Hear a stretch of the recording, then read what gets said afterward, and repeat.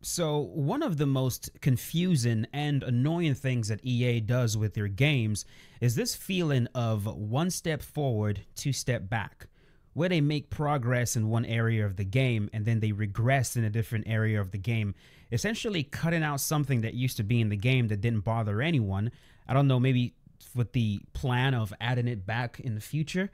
And I'm going to demonstrate that by showing you guys the fighter intro from UFC 4 and then compare it to the fighter intro in UFC 5. And we're going to use Jon Jones as an example. And we're going to look and see where EA decided to make unnecessary cuts, right? And I've never really understood what the point of that is. So let's take a look at the fighter intro for Jon Jones in UFC 4. All right, so it starts off with this shot of Jon Jones walking out, of course. And next shot is going to be of Jon Jones getting checked. This is quite detailed. He gets checked, by Herb Dean, by the referee, to make sure that he's got, he's got his mouthpiece on, he's got his cup. He doesn't have, I don't know, long fingernails or whatever. Just make sure that he's good to go before he sends Jon into the octagon, into the cage. And then he does his, right here, he does his pre-fight ritual where he does the cross sign. Then he's going to do his one-handed cartwheel, enters the cage. He's going to jump. And that's it, right? So after this, we get to the section where Bruce Buffer is going to start announcing the fighters, right? And we're going to skip right over to where he announces Jon Jones. And now, introducing the champion, fighting out of the red corner. This man is a look-see-do fighter, holding a professional record of 27 wins, 1 loss, and 1 no contest. He stands 6 feet 4 inches tall, weighing in at 205 pounds.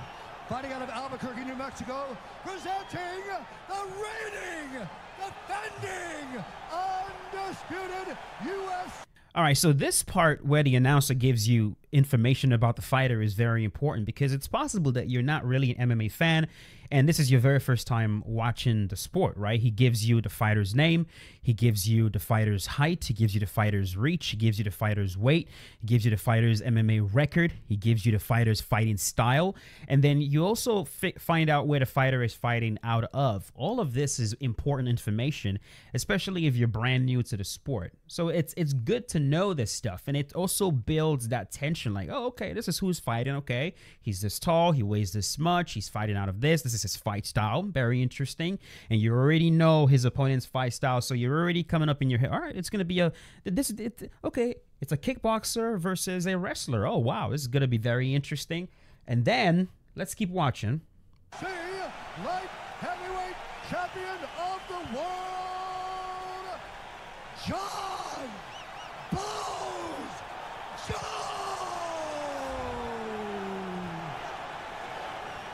And then this section right here. UFC belt online. Protect yourself at all time. Obey my command at all time. If you want touch love, do it now. Go back to your opponent. So this section right here, right, is the final face-off. This is the last time you're going to see these two men face each other, size each other up. You get to see what their size looks like compared to each other, what their weight looks like compared to each other, what their temperament looks like compared to each other. You might even get a glimpse on the sort of fight that we're about to get. Are these guys going to give us something super aggressive based on their posture during this face-off? Are they going to touch gloves? Do they hate each other? There's so much information you glean from a face-off, from this last final face-off. There's a very good reason why this theater, all of this, there's a very good reason why fighters don't just walk out into the cage and start fighting. All of this is important. It sets the stage.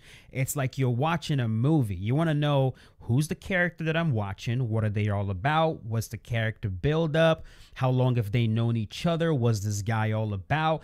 The story takes a while to build up before you get the final payoff. And that's why all of this is important. So this is what it was like in UFC 4. We saw the walkout. We saw the section where the referee checks to make sure the fighter has everything correct before entering the cage. He enters the cage. He does his pre-fight ritual. The announcer gives you information on the fighter. The fighters do their final face-off before the ref now gives them permission to actually start fighting. Now let's go watch this same exact walkout in UFC 5, and let's see if EA changed anything. All right, so this is the UFC 5 version of the same exact walkout. You're going to notice that EA has added something new right here, right? They've added something new to this, which is very good. Like, you know, they're extending the walkout. That's very good. We're getting this tunnel vision of the fighter, which definitely adds to that buildup. You're seeing the fighter, you know, he's getting ready to walk out. There's some nerves right there. He's shaking the nerves out. You see the camera. You see his team back there. He's ready to go, right? So this is a very good addition to it, right? So let's keep watching.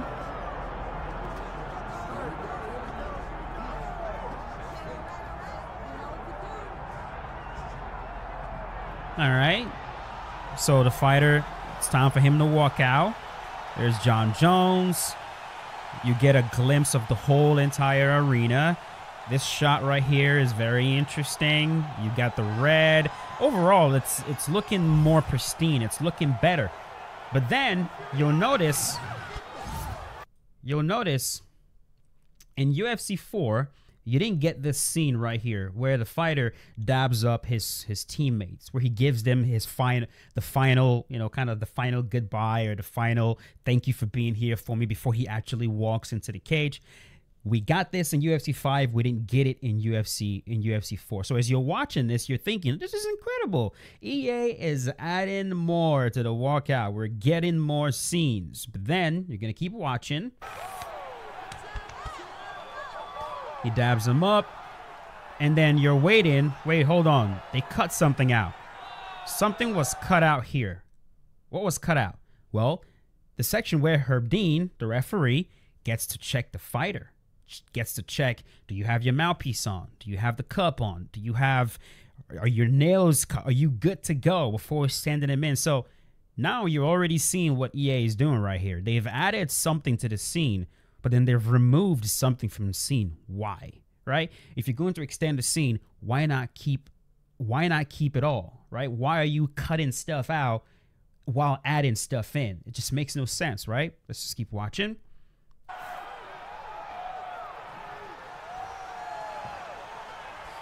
Comes in, he does his pre-fight ritual. He's gonna do his one-handed cartwheel, enters the cage. He's gonna jump on the cage, same exact way, UFC 4, and there we go. Looks good. Now let's skip to the section where the announcer actually announces the fighters, tells us who the fighters are. Let's skip to that section.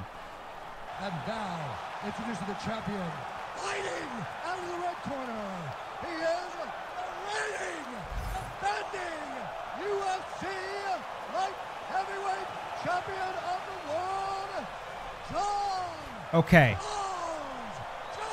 All right. So you're like, hold on a sec. Something's missing right here. Like, why did they cut out this very important section? Right? Like, yes, I understand. You could have just looked at the graphic that shows up and you'll be able to see the fighter's height. You'll be able to see the fighter's weight. And you'll be able to see where the fighter is fighting out of. But what if you weren't looking? What if you weren't looking? The graphic shows up just for a short period of time. What if you're in the crowd and you're not paying attention to the graphic? You want to be able to hear the announcer, right? You want to be able to hear, how tall is this guy? How much does this guy weigh? What is his fight style?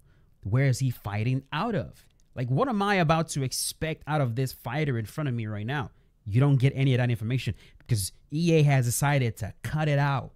Why? Why would you do that? That's not the only thing they cut out. Let's keep watching.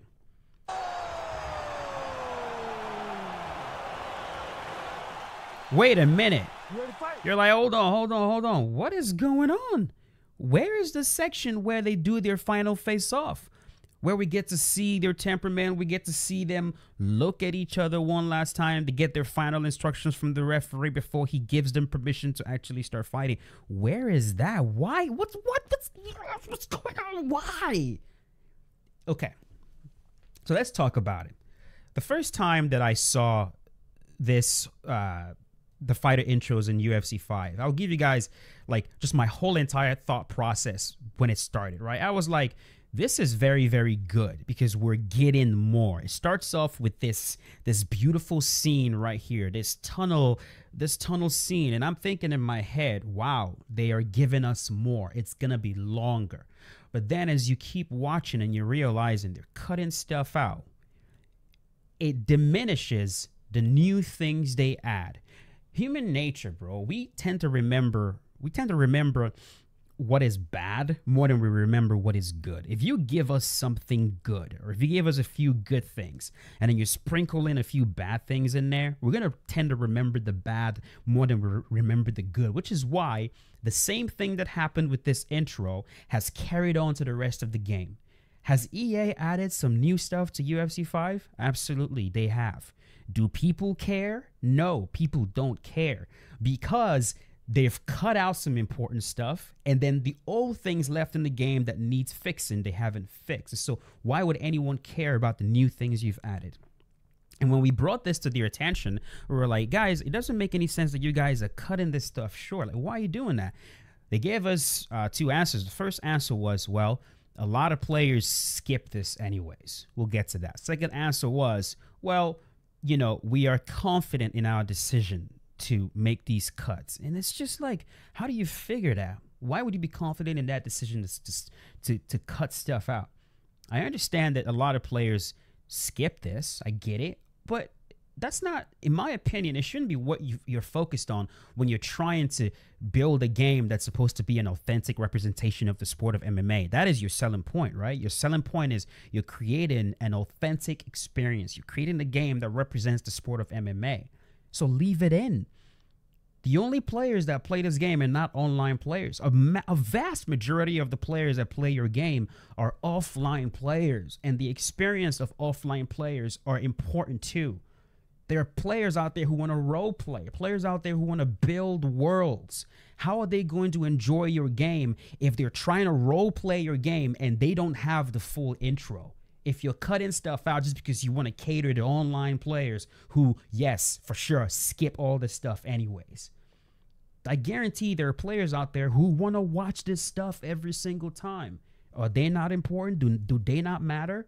You know what I mean? It's like, yes, for sure, there are more pressing issues in the game.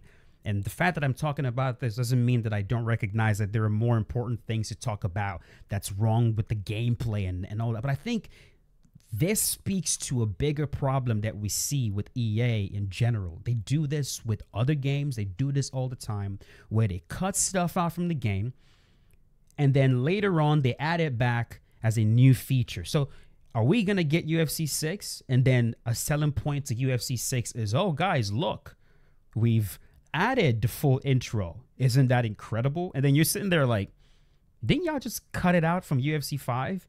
And then now you're adding it to UFC. How's that a new feature? You know what I mean? I feel like they do that all the time. And the whole entire point of this video that I'm making right now is, dear EA, stop cutting things out of the game that no one asked you to cut out. Things that adds to the authenticity of the game. Stop cutting them out. It makes no sense. Right? If we want to skip it, let us skip it. But leave it. Because if you're going to cut stuff out from here, then who's to say you're not going to cut out old animations as opposed to adding more? As if you're making a brand new game, we need more content, not less content. We need more fight. Like, it's jarring and very annoying when you get a brand new game and fighters that were in the old game are not in the new game anymore, right? Like, it's the same thing carrying on. You cut out a little bit of the intro and you cut out some fighters from the game too. It's like you cut out some animations. You cut out some mechanics. Like, if things are not working, if they're genuinely broken, either fix it or get rid of it. Understood. But we need additions to the game. Add on. We need more content, not less content. More.